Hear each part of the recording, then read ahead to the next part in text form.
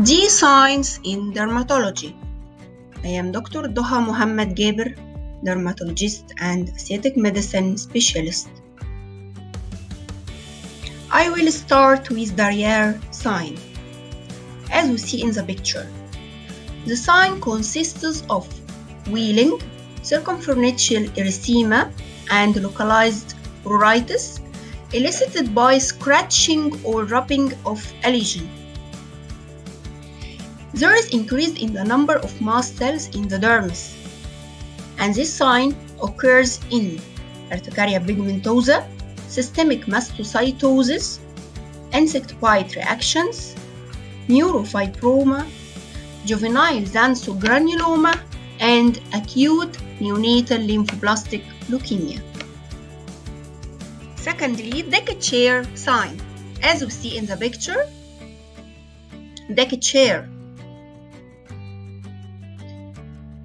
The other name of this sign is papuloerythroderma of Ophiuchi, and it presents as a widespread eruption of erythematous papules that coalesce into rectangular plaques. The term refers to a distinctive pattern of sparing of the natural skin folds resembling the slates of a deck chair. Not a specific sign, and also reported in cutaneous Waldenström's macroglobulinemia. Thirdly, Dimple sign, also known as Fitzpatrick sign.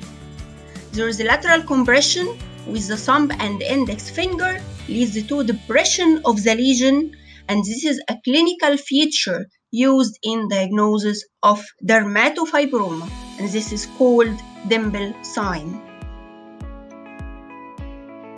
Dirty neck sign refers to reticulate pigmentation of the neck, and this is seen in patients with chronic atopic dermatitis, the common lesion at the anterolateral part of the neck, and the pigmentation due to melanin deposition into the dermis. Doughnut sign.